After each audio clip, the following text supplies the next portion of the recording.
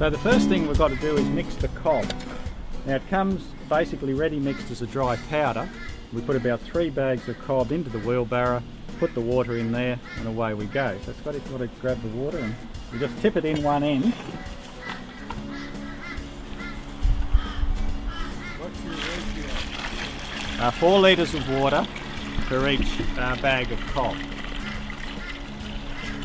Now my introduction to the building site, they said, here, meet Larry.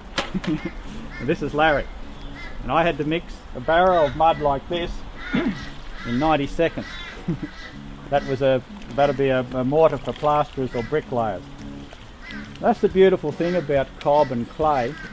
See, if I leave this long enough, it'll mix itself. And the water will go through it, but we can just gently mix the water through. And we don't have to worry too much about how long it takes. Because you don't have to, when you're working with cob, it's not like modern materials. You're not racing against time, you don't have to worry about cold joints. You just do what you want to do today and then do the rest tomorrow. You can come and make some more cobs. We've got plenty of cobbers here today, so we'll easily finish this oven today. From the ground up we'll be doing it, so just such a beautiful, easy material to use. And this is the sort of heavy part of the job. We'll get on to next, mixing the straw in it, and that's really fun.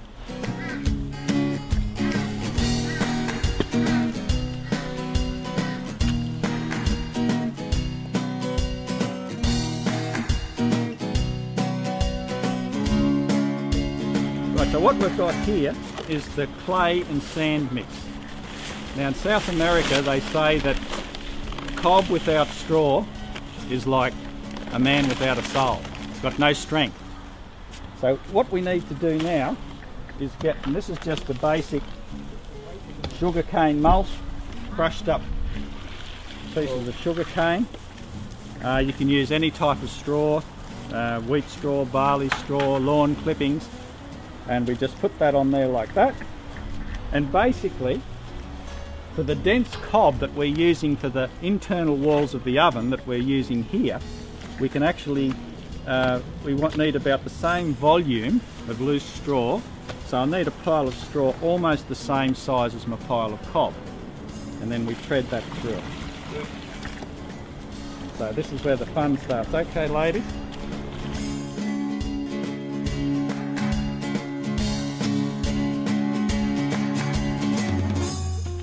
Turn it all over into the middle again, see?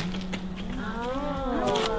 It's like a great big fat stomach, and it's really nice to thread on there. Oh wow. You get into it again. It's just a bit more water. I wouldn't be doing that. Now here we've got it. This is the ancient material of cob. This is a material that thousands of years ago they built palaces out of over in Europe and places like that, and they're still there today after 5,000 years.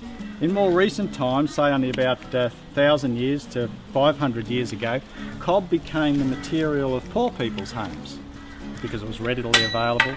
But it turns out that it's just the best thing to build any building out of, especially a pizza oven. Now, what a cob is, it's an old English word that means small ball of clay. Now they used to make balls like that and just throw them into the wall. And if you've got kids around, they tend to throw them at each other. So what we want today is that they're basically like small bricks that we're making. And that's one. So that's a cob. Now that's about the size we want, I suppose. We only want the oven wall about 100–150 millimetres thick because we want an oven that'll heat up quite quickly, and we're not worried about cooking, say, 2 loads of bread. We'd probably be happy with 1 when you use it as a white oven. Yeah, that's when you take the fire out. Mm-hmm. So if we just stack these down this end of the table, we can get this underway, and sweet. We've got cob on its way, we've got more on its way, so we can just relax in making cobs.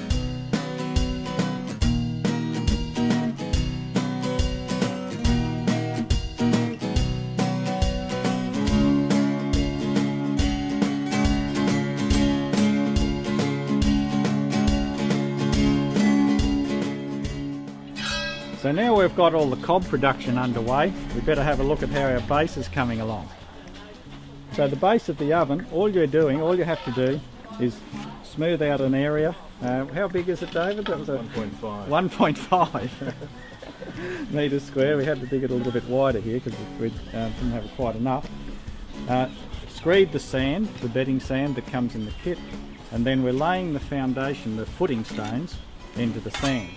On top of that, we're just going to use our cob without the straw in it, and we'll lay the lightweight concrete blocks, and that work will come along fairly quickly.